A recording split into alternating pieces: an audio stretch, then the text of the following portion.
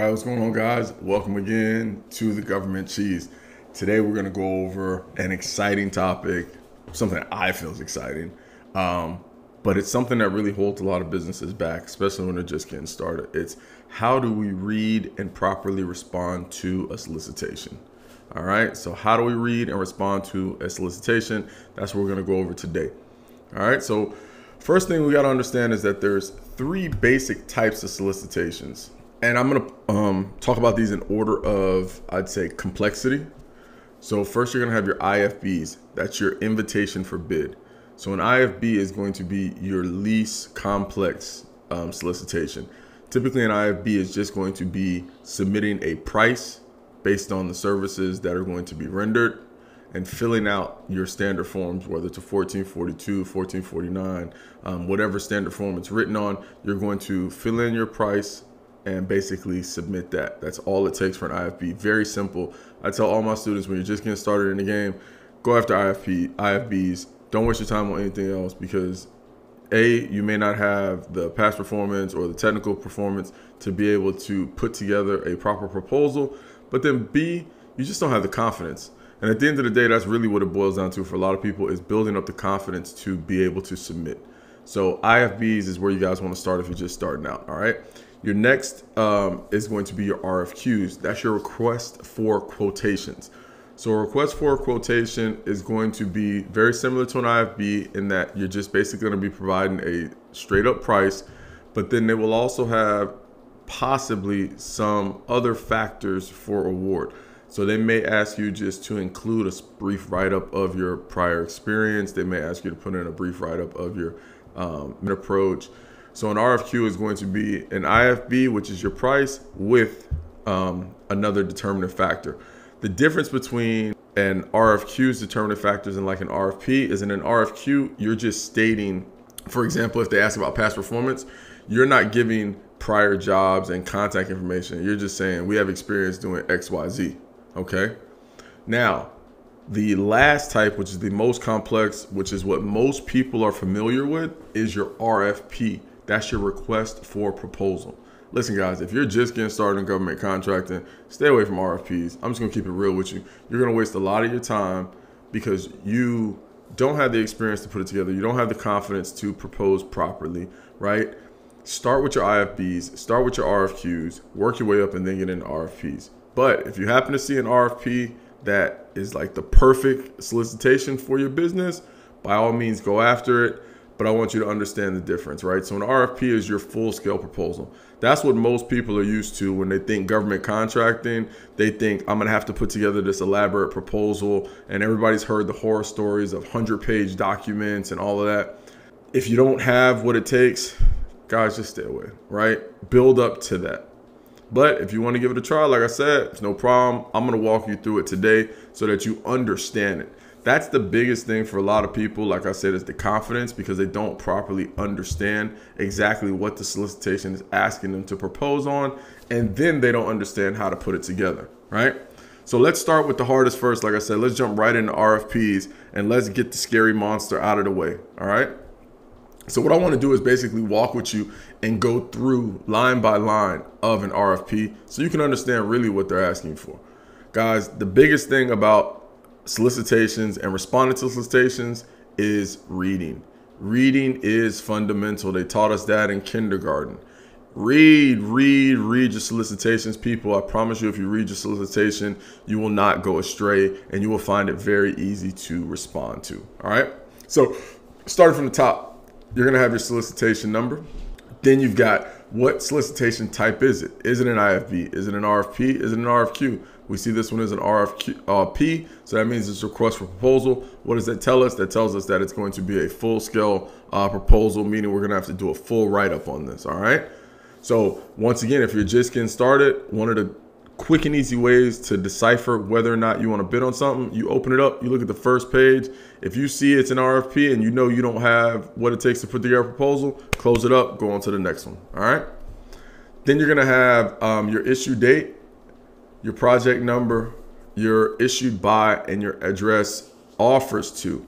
This is a big one as well, because a lot of times, the office that's requesting the work to be done and the office that you're going to submit your questions to versus submit your invoice in or even your offers to, they don't all necessarily have to be the same office.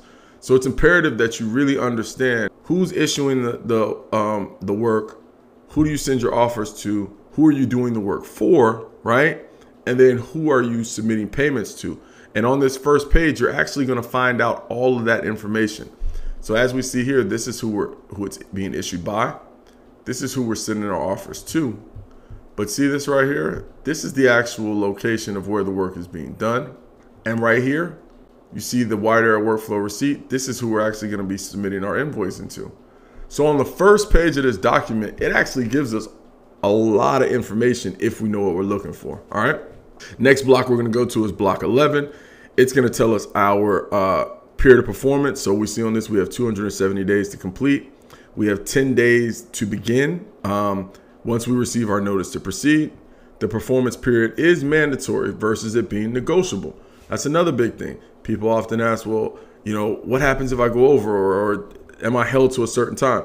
If this box is checked like you see here and it says your period of performance is mandatory, your period of performance is mandatory. If your period of performance is negotiable, it's just that. It means you can go in there and say, hey, government, I think it's going to take me 350 days to do this project, but if you give me 420, I know I can get it done, right? You can negotiate those things. Remember, it's a contract, right, that you're going to be executing. Contracts have to be executed by both parties. So they have to be agreed upon by both parties. A lot of times people think that when you're doing business for the government, it's just, you know, one way and that's it. In reality, it's not. It's a contract, so it has to be agreed upon by both parties. All right. So the rest of the blocks here, 12, 13, are just more information about this offer in specific. Now, this page here is where you actually have to do your filling out. So you'll see where it says offer right here must be completed fully by your offer. All right. So block 14, you're going to put all of your information. Block 15, your phone number. Block 16, your remittance address. If it's different than your office address. What does that mean? Your remittance address is where they're going to actually remit payments to. Now, in the times that we live in now, it's not as common to get paid via check, but back in the day, like when I started, and wires, ACHs, those weren't things that were commonly done. They would actually mail you out a check via snail mail. So if you had like a PO box that all your checks went to, you would put it in your remittance address. All right. Block 17, that's going to be your amount. So that's going to be the amount that you are saying that you can do this job for. All right. Right above it is something I want to note out as well right here. So this is telling the government how many days your offer is going to be good for. Right. That's big as well. All right. Next thing we have is when we get into block 18, the offer agrees to furnish, payment performance because it's construction. Block 19, your acknowledgement of amendments. That's major. And this can be something, guys, if you don't fill out this block, you will automatically be disqualified. So if there are amendments that come out for the solicitation, you need to mark the number and put the date that the amendment was issued. In the solicitation, it may also tell you to include a copy of the first page of the amendment signed, but that'll be later on. All right, next thing you're gonna do, blocks 20, sign, date, and add your position. You see block 21, everything down there is going to be completed by the government. All right, now, one thing that we gotta understand, let me just go back to this page. Guys, for the most part, that's it. Once you fill out those standard forms with that signature right there, that's 90% of your solicitation response is filling out your standard form and signing it. The things that happen past here typically are a lot of common documents that go in every solicitation, right? So I'm going to tell you some highlights that we're going to look for once we get past this page. Some of the things I want to look for is I want to look for our statement of work, or as you'll commonly heard it referred to as an SOW. That SOW is going to tell you exactly what it is that you're going to be performing. All right. Next thing I want to look for is I want to look for my instructions to offerers. So my instructions to offerers section is going to be the section that tells me exactly what I must do to submit successfully on this solicitation. It's very important because I don't know how many times a day I get people that call me and ask me for a proposal template. You got a proposal template? Can you send me a proposal template? Guys, your instructions to offers is your proposal template. All right. If you understand how to read your solicitation, like I said in the beginning, everything that you need is included in the solicitation. All right. So we want to find our SOW. We want to find our instructions to offer. Last thing we want to find is we want to find our method of evaluation. Our method of evaluation is the section in this solicitation that's going to tell us exactly how the government is going to evaluate proposals for award. It's very important because that's what's going to help you put your proposal together. If you don't know how they're going to evaluate you for award, you're shooting in the dark, which is another reason why I'm not a fan of people using stock proposal templates.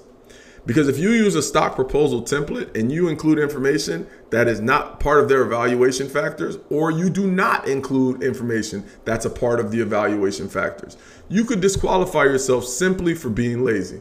Guys, don't be lazy. It's just not worth it. Just read. All right, let's dive into this.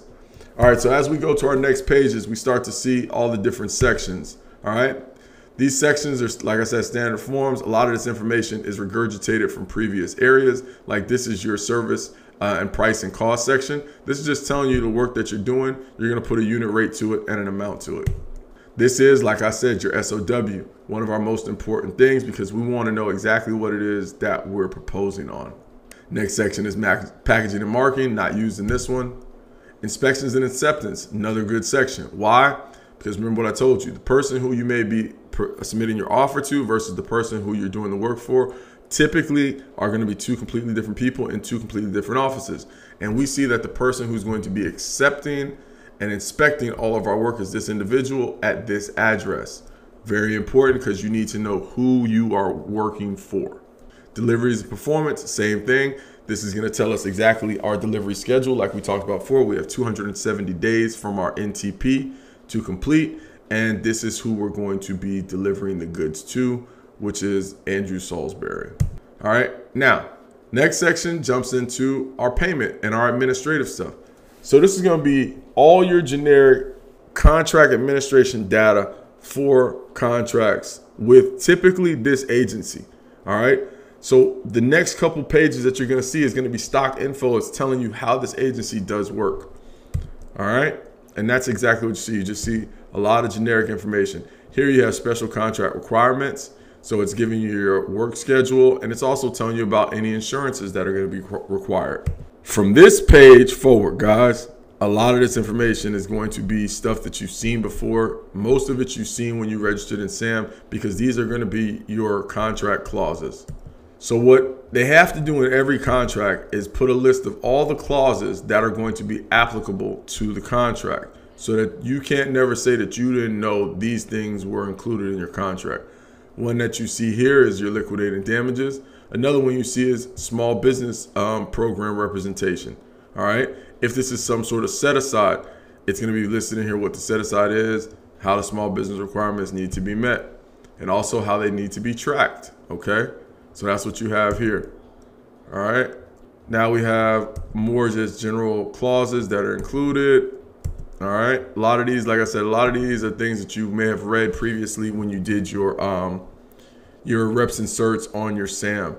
Payment down here, section down here, payments under firm fixed priced construction contracts. So this is explaining you how payments will be made based on the type of contract this is. Another question people ask, well, how does the government pay? Depends on what the contract is. In every contract, they're going to include a section that tells you exactly how they will pay. Also included in this section, because it's a small business set aside, is your Prompt Payment Act. Prompt Payment Act states that as a small business, you must be paid within 30 days of acceptance of an invoice. All right. So that's included in this. What does that tell us? That we know that we are going to get paid quick on this contract because it's included in the solicitation. All right. Continue to go through here. More information about prompt payment, how things are made, more information on the contract itself, how things are going to be governed. All right. A lot of stock data, guys. Things that as you do this work, you'll continuously see these things over and over and over again. So you can read them a couple times and they'll just become natural to you. Next thing we got here is our list of attachments.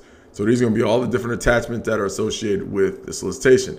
You need to make sure that you have access to every one of the documents that is on this list. If you do not, you need to reach out to the contracting officer because you don't want to miss something. Now, we're into our representations certifications, or as we affectionately call them, our reps and certs.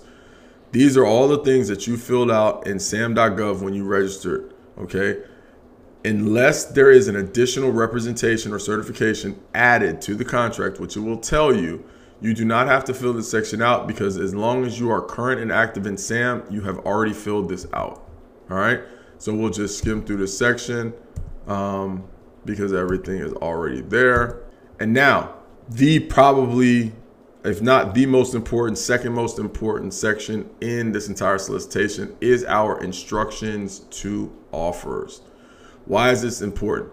This is the section that's going to tell us exactly what we have to do to be deemed qualified when submitting on this solicitation. All right. So it's going to tell us right here how we need to submit, how we need to put things together, how the solicitation needs to be together. First page of solicitation must show solicitation number, name, address, statement. Guys, this is your proposal template.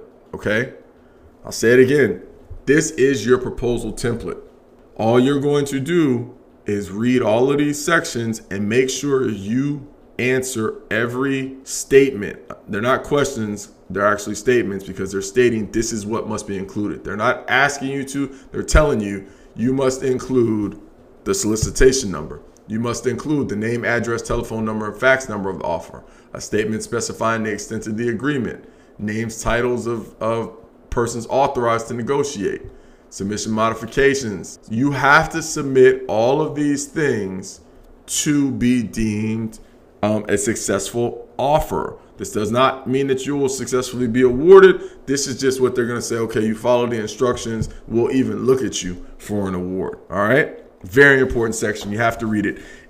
It's not going to be the same with everyone. Everyone's going to be a little bit different. So you have to read each instructions to offers in every solicitation so you know exactly what you need to do. All right. After you get through your instructions to offer, you're going to get into your type of contract. This is where it's going to tell you what type of contract is this. Okay. This is going to be a firm fixed price construction contract. All right. If you don't know what that is, look up firm fixed price. It'll explain to you exactly what governs a firm fixed price, what it is, and how you work under it. All right. Next section we get into is going to be your EEOC stuff. All right. So your equal opportunity employment stuff. Every government contract has some sort of goals associated with it. It is important that you read your solicitation so you understand exactly what goals you need to hit within your particular contract. And that's what's listed out here. Next section is going to be your service for protest. You know, if you have to, then you get into more things. You get into your site visit, your provisions, your deviations, all right, and everything there. Now we found the last section, like I said, probably, if not the most important, second most important, your evaluation factors for award. You need to understand, guys, how is the government going to make an award on this solicitation? So let's go ahead and pull up that section now. All right. So now we are into our evaluation factors for award. So in reading this, we see that this is going to be an LPTA, a lowest price technically acceptable source selection. What does that mean? That means that the government's going to take all of the proposals that come in, they're going to open them, and they're going to say, are they technically acceptable? If you are acceptable technically, they're going to stack your proposal up. Then they're going to say, okay, now let's put them in order from lowest to highest. Once they put them in lowest to highest, they're going to take the lowest one. That's your awardee. Very simple. Lowest price technically acceptable. All right, that's what you see here. So first, the government will determine if the proposal conforms to the RFP requirements. Only conforming proposals will be eligible. Where do we find those proposal conforming requirements? That was in our instructions to offers. All right. Second, the government will use the following specific factors and sub-factors to evaluate each offer's proposal. So now you're going to see their factors in which they want you to include. So they want you to include past performance. They want you to include prior experience. And then, of course, is going to be your price. So those are going to be your factors. Once again, guys, you take this information and this is what you use to build your proposal. Okay, we're going to build our proposal based on the factors that they want to see. We're not going to include stuff that they didn't ask for, and we're not going to include less. We're going to give them exactly what they're asking for. Thirdly, the government shall rank all technically acceptable offers by order of their proposed evaluated price and award to the lowest offer. Okay, so if this was a different type of proposal and it was a best value, for example, then they would look at all the proposals and they say which one provides the best value for the government, and the best value may not always be the lowest price. This one is not that. Lowest price technically acceptable. One of the simplest RFP selection criteria. You make sure you hit all your factors. You make sure that you are submitting a conforming proposal. If you do those things and then you have the lowest price, they don't even go to number 2. They stop right there. They don't care if number 1, his price is $100 and number 2's price is $100.01. They never go to the other price. It is the lowest price is going to be your successful offer. All right. So hopefully that made sense. Like I said, we started with the big behemoth monster first, which is in our RFPs. Now we're going to go down to the next level, which is going to be our RFQs. Okay. So let's get us pulled up here on our RFQs. So very similar in how it's put together. All right. Still have all the same general information. The thing I love about RFQs and IFBs is that they're actually going to tell you right here, offer to complete these blocks. They're going to tell you exactly what blocks you need to complete. You can't mess up an RFQ or an IFB, guys, because it's very simple. If you complete the blocks that it says complete, that's all you need to do. That's why I say in the beginning, when you're just getting started, stick to your IFBs and your RFQs. All right. Tells you all the same info, right? You have your date and time that your offer is due. You have your set aside type. You have your type of solicitation. You have your delivery to, you have your administered by. Remember what I told you. The person who's administering your contract and issuing your contract may not be who you're delivering to, as you see in this particular example. All right. So how do we submit on an RFP? On an RFQ, excuse me. Offer to complete blocks 12, 17, 23, 24, and 30. You're gonna fill out block 12, which is your discount terms. What are discount terms? We know that under Prompt Payment Act as a small business, we're going to get paid within 30 days. The government will allow you to offer them a discount for expedited payment. Meaning, if you say, okay, government, I know you're going to pay me in 30 days as a small business, but if you pay me in 5 days, I will give you a 3% discount. So then you'll put that here. You'll put 3% at 5 days. And then, because once again, a contract is what? It's negotiated and signed off by both parties. As you can see here, you sign it and the government signs it. If they approve your discount terms, now you're getting paid in 5 days. It's that simple. Next block is going to be block 17. That's where you're going to put all of your information. All right. Then you're going to have block 23, which is your unit rate and your price. Block 23 and 24. Block 30, your signature blocks. Guys, that's it. Don't overthink it. That's an RFQ, and typically that's an IFB. That's all you have to do. Okay? If this was an IFB, we would be done. Because it is an RFQ, we're going to continue looking through the solicitation, and we're going to look for those same sections that we talked about previously on RFP. We're going to try to find our SOW if it's attached, which is our statement of work. We're also going to look for our instructions to offers, and then our evaluation factors if they're included. Okay, so now let's search through this proposal, this solicitation, and see what we got. So because this is a multi-year contract, you see that they have multiple blocks 23 and 24 because you have to put the price for each option year. All right, now we get into our clauses. Very similar, just like we saw last time, very standardized. All right, all of our standard stuff. Now we see our invoicing instructions. And now we're still looking for bingo. There it is, guys. There is our instructions to offer and our evaluation factors. All right. So now, because this is an RFQ, like I said, guys, it's going to be real simple. Everything's right there for us. What are our instructions to offer? 3 things. Fill out your 1449, which is what we looked at. fill out a price quotation, and complete your reps inserts. Now, like I said previously, your representation and certifications are what you completed electronically on SAM. They'll tell you right here, the representation and certification sections must be completed electronically on sam.gov. So that means you do not have to go through here and fill out all of these reps inserts. Okay, they will accept your electronic reps inserts that you did as long as you are up to date. So before you submit on something like this, you have to make sure your SAM registration is up to date. And that's what it says right here. Offers must be registered in the system for award management. All right. So remember, instructions to offers, that's our proposal template. That's all it is, guys. Boom, boom, boom. You just got to make sure you do these 3 things. If you do these 3 things, you're good to go. All right. Now let's look at our evaluation criteria. So we see our purpose for the award. We see our methodology for award is going to be best value. Okay. So now it's going to tell us exactly what that best value looks like. So considering 3 major factors: technical acceptance, past performance, and price. Quotations will be evaluated by performing a competitive evaluation to determine which quotation represents the best value for the government. All right. So they're doing best value, and they're telling you how they're going to look at best value. Now, they're also saying that in this evaluation criteria, they want to see some technical capability. All right. So how do you do this? Read this section and then respond to it. Typically, the way you can do it is just by submitting a copy of your capability statement, but making sure that when submitting a copy of your capability statement, you touch on all of these factors. So touch on your technical capability, touch on your past performance. And then, like we talked about, your price is already going to be submitted because we submitted our price right here. All right. So we found our SOW.